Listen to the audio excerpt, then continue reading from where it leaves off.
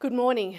I'd like to sincerely thank the Tokyo Olympics for bringing people together.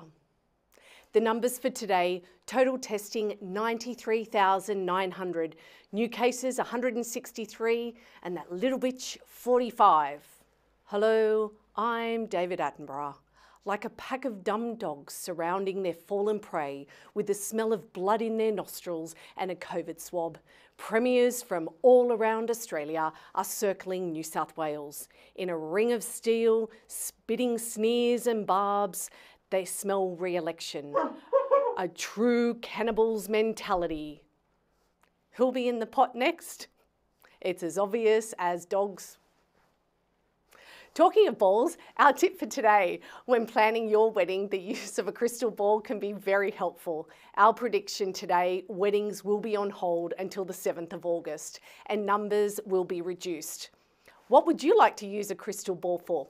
Comment below.